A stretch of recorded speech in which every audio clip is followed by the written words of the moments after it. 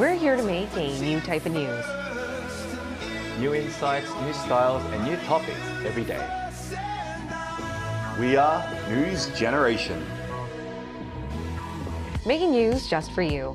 It's February 14th here in Seoul. I'm Shin-Yun, and you're watching News Generation. Joining me in the studio is Park Yoon. Thanks for having me. Happy Wednesday, and Walter Lee. Lovely to be here. Good morning. Now, both are here to speak on behalf of people in their 20s and 30s. As usual, let's start with our news feed, which covers different hashtags and news items that have been trending on social media over the past 24 hours. The men's marathon world record holder, Kelvin Kiptum, has died in a road accident at the age of 24. The Kenyan athlete was killed along with his coach in a car on a road in his home country on Sunday. Kiptum rose to fame in his first full marathon, which was only in 2022. And last October, he broke the world record, battering his rival Eliud Kipchoge in Chicago. Kiptum clocked the 42 kilometers in just 2 hours and 35 seconds. South Korea's online food delivery service industry, which had seen a boost during COVID-19, shrank for the first time last year. According to Statistics Korea on Tuesday, the size of the market last year was just under $19.6 billion, down 0.6% on year. This was the first time the market saw a downsize since related data began being compiled in 2017. And the agency believes higher delivery fees and the easing of social distancing measures have caused more people to eat out rather than order in. And the National Youth Policy Institute has found that 4 out of 10 young South Koreans choose not to go to the hospital if they're sick. The institute surveyed some 4,000 people aged 19 to 34. Out of those, 41.6% said they haven't visited the hospital in the past year. The biggest reason had to do with being too busy, and the next reason had to do with many young people thinking hospital fees were too burdensome or a waste of money. And the same survey found that most chose to go to the pharmacy instead and buy medication as a quick remedy. More than half said they were on their own when they were sick. Among those, 15% said that it was because they didn't have any friends or family they could rely on. And around 6 out of 10 also said they were very depressed. And the survey pointed to how Millennials and Gen Z were in need of more affordable healthcare options. It also shed light as to how important regular checkups were, as well as the need for medical counseling. And expanding this news feed to the studio, do you guys frequently visit the hospital, and can you relate to the survey results? I go do the regular body checkup every year, once a year, but as you know, Yana, I am not one to go to the hospital when I am sore. A good example was the bad back I had over the last couple of weeks, and I didn't go because he kept nagging me. And I know, you postponed it literally for months and you didn't go eventually. Yeah, postponed it so much that it fixed itself, and that's the reason why I don't usually go. I would also say that I'm too busy, but to be honest with you, it really does come down to me being lazy. Yeah.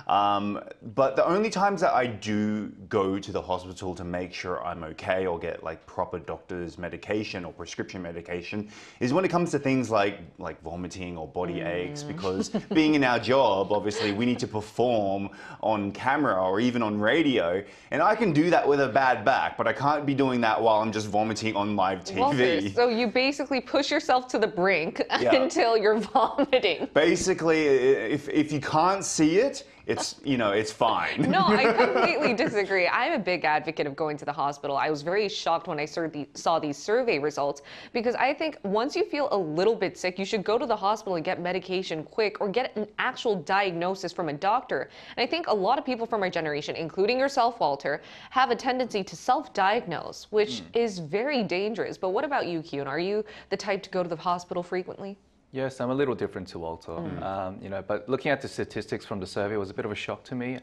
I can't really directly relate to the main reason, like being too busy, because it made me think maybe they weren't feeling too sick or sick enough to go to the hospital, or being a little lazy like Walter. I regularly go see the doctors whenever necessary, as it's my responsibility to take care of my own health, and I do bi-yearly health checkups in case there's anything wrong with my body, which my friends think is a little too much, but at the end of the day, it's my body and my health, and I need to take care of it. And also the healthcare system here in Korea is not as expensive as the one in the US, as far as I know. So going to the hospital for minor checkups may not be too burdensome, unless you have to undergo like a big surgery. And there is no reason to neglect minor symptoms like your back or symptoms of throwing up and make it grow to something like too big that requires more effort and money to cure later on. So, and finally, I think you have to be in a healthy condition to start with to even think about helping others, like your family members and friends. So, health is wealth for me. Health is wealth. And I think a lot of people from our generation often just gloss over the fact that they'll never be sick because they're young. But every single time you actually become sick, you really realize what Kyun said. Health is wealth. It is. It's the most important prerequisite for you to do anything. So hopefully we'll see more of our generation frequently go to the hospital. Moving on to our main discussion topic of the day, we're now going to talk about a surprising trend among our generation, and it's cleaning. From mariekondo to Korea's very own Bryan, we've seen many particularly tidy public figures share their own cleaning know-how, and it really captured the attention of many millennials and Gen Z. And before delving deeper into our discussion topic, I'd like to ask you guys, do you guys like cleaning? If so, why? Yes, I can say that I'm a bit of a neat freak, a bit like Bryan. I got into the habit of cleaning like on a daily basis ever since I moved out. When I realized that no one was going to clean my house, do any of the housework for me, unless I pay for a cleaning service, which I really couldn't afford. Then and now. So I think many millennials and Gen Zs living alone also got into this cleaning trend, especially during COVID-19, when they spent a lot of time at home.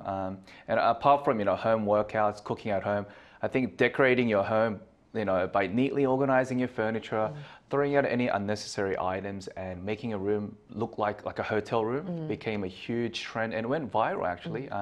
Now, so we see many YouTubers along with celebrities show their tidy, neat homes and share their tips on how to clean better, using different types of cleaning equipment, redefining what it really means to have a clean house. And for me, I feel more relaxed coming back to a neat home after work because it helps me to rest better and I guess rejuvenate to work better and harder the next day. Exactly. And I think a lot of my friends and myself, I think we could say we live in such a messy society. And if you know what I mean? And it's messy rooms. Messy rooms. It's like bustling city, especially if you're living in the capital or the metropolitan area. You're living in such a bustling time and you just want to come back home to a cozy, relaxed, clean, neat room. But what about you, Walter? Well, I guess I can brag a little because I'm actually kind of work friends with Bryan, and he's been a person who always talks about cleaning. Even when we are having casual chats between recordings, he always talks about what he's doing with his house at the moment, how he's clean. So what you see on those shows is exactly who he is. So he's a clean freak. I would say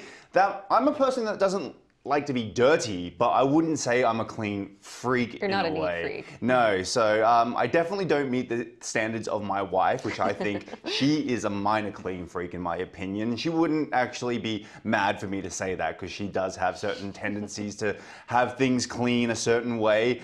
I do the washing, I wash the dishes, I wash the clothes, I vacuum daily on a daily basis out of routine rather than it being a house chore. So I think I'm that kind of person, but I do it in a way where it's quickly done. I'm a person who rushes these things. So sometimes I may not get the little bit of dirt or a little bit of food is left on the dish. That's my kind of cleaning standard. I don't make my bed either, to be honest with you. You don't? No. No. So what are you cleaning then? Why are you cleaning in the I'm first just cleaning place? things quickly. Is it just for the sake of, making your wife happy? Exactly. That's exactly what it is. Okay. Is it not to hear any tansori, like not being nagged at all? Exactly. But then she still nags afterwards. She's like, you left something on the plate. And I was like, well, at least I tried. I know. I think my mom could relate to that. She hates it when she has to do it again. Yes. And I think You know what they say? Yeah. Sorry.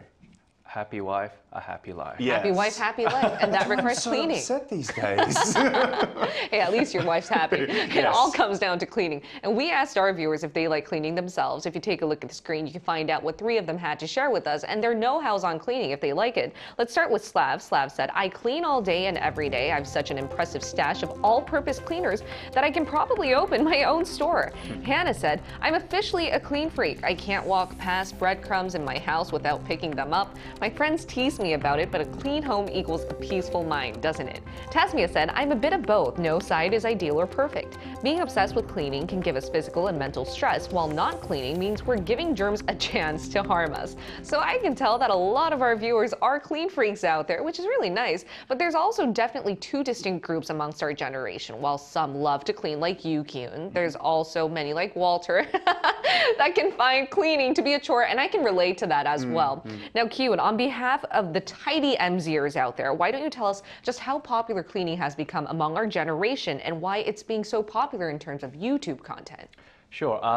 To give our viewers a better understanding of the growing popularity of cleaning among our generation, let's take a look at the screen. As you can see, the percentage of customers in their 20s and 30s purchasing cleaning supplies is 40%, according to Daiso, a company that sells daily life products. So obviously, this number highlights youngsters' interest in cleaning. And like I mentioned before, along with COVID lockdowns, worsening air pollution, especially here in Korea, and increasing one-person household, the way millennials and Gen Zs think of their homes has definitely changed. It's become a place to do just more than just sleep, eat, and take a shower. Right. Now, I think it's sharing one's cleaning methods and equipment on social media has become a new trending culture here in Korea. So more people are spending time cleaning and keeping their home spotless, making it feel more like a hotel. And like I said, everybody likes going to a hotel, even little kids. I ask them, why do you like going to a hotel? And they say the same thing, because it's, it's cozy, it's clean and comfortable. So I think a lot of youngsters think of their homes the same way as a hotel. Like when they come home to a neat home, they enter their room, it looks like a hotel, it's cozy, it helps you relax better. So I think, why not, Walter? And as you mentioned, I think social media always plays an integral part. People upload videos of the before and after of the shots of their room. We're also seeing a lot of YouTubers or celebrities like Bryan, as you know, upload their know-how, which motivates people to clean. But Walter, there's so many other adults like yourselves who find cleaning to be simply a chore. I mean, they would never consider it to be a relaxing way to relieve stress or a hobby, right? Like you don't go to cleaning as a way to relieve your stress per se. So tell us more on behalf of all these young adults out there who think that cleaning could be a chore. Well, here's the thing, right? I'm not to this extent to where these people request things. So we have to actually take a look at the screen and I'll show you what people are requesting these days when it comes to doing the daily chores. Now, as you can see, about 41% of MZers really can't be bothered leaving their places to go grocery shopping or even getting something to eat for dinner. So they rely on someone to bring it to their door. By the way, guilty. 20% of MZers don't even want to get out of bed and request maids to do their cleaning around the house for them. I mean, if you have the money, why not, in my opinion? And 12% of MZers would rather pay for services such as installation and assembling rather than doing it themselves. Or posting, something to somewhere. Remember, this can all be done from the comfort of your couch. So, are we getting lazier? Most likely. But is it a very good service? Yes, indeed. I mean, some might call it lazy. I could say we're just looking for efficiency and convenience. But, to better analyze this type of trend, we're going to include an expert in our talks, and he'll be explaining the discrepancy in cleaning habits and values among our generation. Stay tuned for our live interview.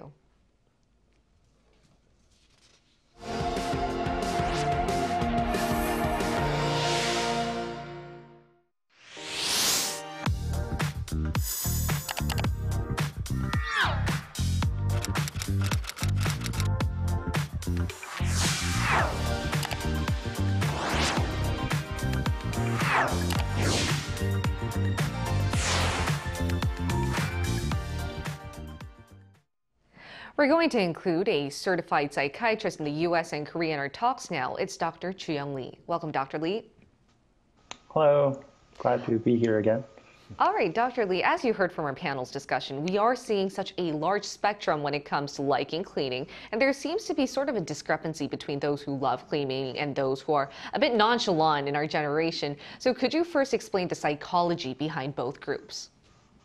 Okay, so first of all, I have to say behavior like cleaning shows a normal distribution. This means most people will clean neither too often nor too rarely.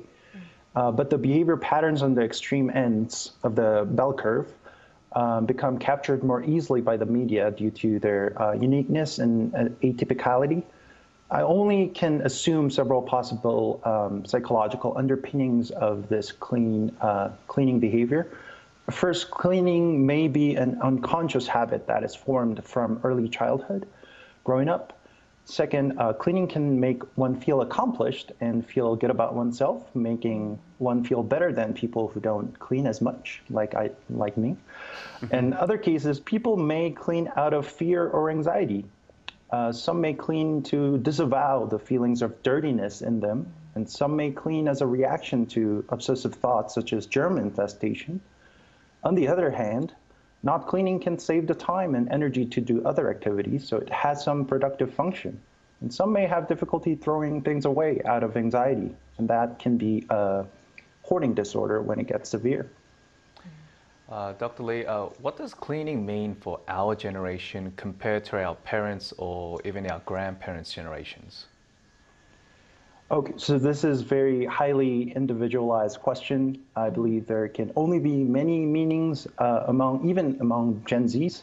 So one generalized meaning is really hard to be defined. But there may be some major changes that our generation is noticing. There are newer cleaning products and more targeted commercials around them. And there's an increasing number of single-member households which free people from external pressure to clean and allow establishing their own ritual of cleaning. And there is a social media platform which disproportionately shed light to extreme behaviors which would have been hidden in the past and never become a topic of discussion. Yes, and do you think we'll see more millennials and Gen Z treat cleaning as like a hobby, or how does this improve our mental health? I unfortunately cannot give a good answer to this, but there's just not enough statistical data to project this trend into the future. And there's no evidence that cleaning improves mental health. And like I said prior, excessive cleaning can be a manifestation of a psychiatric disorder even, such as obsessive compulsive disorder. But generally, behavioral activation is well known to improve mental health. So physically demanding vigorous cleaning may be helpful for mental health. And what I can say for sure is that the trend of categorization and stereotyping the human behavior like cleaning will persist because it is a survival instinct. Stereotype allow a quick appraisal of others, whether they're a threat to ourselves or not. And this explains the popularity of MBTI test as well. That's quite fascinating, and hopefully we will see this trend continue as long as it's moderate and we don't see it go as far to obsession or OCD. Thank you so much, Dr. Lee. It was a pleasure talking to you today. Yeah, likewise. Thank you for having me. Thank you, Doctor. All right, and before I end off today's discussion topic, I would like to ask you guys on final notes on cleaning. And Kyun, you mentioned that you love cleaning, so can you give your personal know-how for people out there who really want to clean their rooms, not to an excessive amount, but what would you do personally? Honestly, I would make my bed. The first thing I would do Sorry. is make my bed. Sorry. No, you don't need to be sorry about it. As Dr. Lee says, I think it's just a behavioral difference, Yes. you know, but anywho. And obviously, I'll continue to find more convenient and effective ways to clean moving forward. And obviously, social media will definitely help. But personally, with me, I think everything's about visual. If you see things like disorganized, if you see a lot of dishwashing to do, I get it done right away. Because when I see things neatly organized, it kind of helps me soothe me mentally as well. And honestly, who wants to sleep on a dirty bed? Right. So I like to dust it out. Wash my linen every week. And I think it's when you sleep, you don't want to sleep with germs or anything. Exactly. And not everyone is clean. Even though we take shower every day, we still can have a lot of germs, especially during our sleep. And I'd like to end off with a famous speech made by William McRaven. If you want to change the world, start off by making your bed. Oh. If you make your bed every morning, you will have accomplished the first task of the day. That is so nice. Do you remember that speech, that quote? It really encompasses a lot because it really just shows that you have to be diligent enough to make your bed for the morning. And as you mentioned, it's all about the visuals, but also satisfaction. Definitely. The fact that you see something very dirty or messy and then you tidy it up, you see the immediate results. And I think that's really important for our generation, given the fact that it's really hard to buy a house these days. It's really hard to expand our wealth in a short amount of time. But cleaning brings you immediate satisfaction and results, which is why I think for myself, even after this discussion, I'm still on team cleaning. But then again, I do want to give like people the benefit of the doubt as to why they don't find it to be a hobby or a really quick remedy for their mental health. Would you like to tell us a little bit more about this side? I just feel like I just feel dirty now, to be honest with you. Like, as I said, I'm not exactly a clean freak, but I do my chores every day, and it's out of routine rather than it being like, oh my God, I got to do this and I got to do that. But you know, for me, I do make sure that, you know, I shed a lot of hair. My wife sheds a lot of hair. Our daughter sheds a lot of hair. We vacuum every day. I thought vacuuming every day was actually like too much at one point, but now I get it. And washing the dishes, obviously, they don't get stored overnight. You know the old excuse, I'll just soak it for the night. I know. And it's just like a bowl of cereal that doesn't need to be soaked, or like, oh, I'll use that a bit later. Yeah. I do make sure those basic chores are done and that we are a clean house. Now, as I said, I wouldn't go to the levels of my wife. So my wife is one of those people who, if she's out in the misemonji too, okay, this might make me sound dirty. Dust. Yeah. Yeah. If she's out in the fine dust for even 10 minutes, she has to wash her clothes. Am I alone in that, or do you? I agree, because it's fine dust. You don't want it in your house, especially if you have a kid. Okay, so yeah, I don't do that. So like, I try to, I do wash my clothes, but I don't do to that extreme. Right. But I do the minimum standard, I think. My wife does it to the maximum, so we do meet halfway, and it is helping each other out in a way. But yes, I do understand that, yes, making your bed is the first chore of the day, and it gets out of the way. Today's episode isn't about promoting cleaning. I think basically we're trying to say that there is a spectrum. There are those types of people who find satisfaction with the immediate results from clean, but there's also people that just find it to be a chore that they just do the bare minimum, and everyone has different standards. But at the end of the day, understanding that this is a spectrum and not isolating either group seems to be key. Now, in the meantime, we'll be here every day from 9:30 to 10 a.m. Korea time, bringing you more topics young people are talking about. Special thanks to Park Ki-hoon Thanks for having me. and Walter Lee. Lovely to be here. All right, and thank you everyone for watching. We'll see you tomorrow. We are News News Generation. Generation.